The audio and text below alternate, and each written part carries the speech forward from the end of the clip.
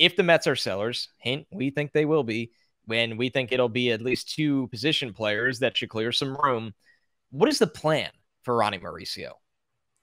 I would imagine the plan is to let him play a little second, play a little left. I think exactly what he's doing in AAA right now. He's been playing much more left than second lately.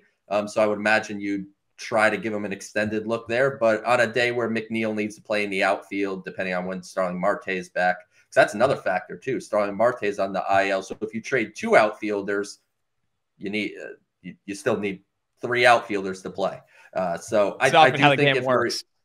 Yeah. So I think if Mauricio came up, I think you'd see him largely in left field, but he would definitely sprinkle some time at second base as well. And because I think they should want to evaluate him everywhere that he plays except shortstop. Like once he's here, he shouldn't play shortstop once unless something were to happen to Francisco Lindor. Like I don't want to give Lindor a day off to play Mauricio at short. So second base, left field mix, lean more towards left field.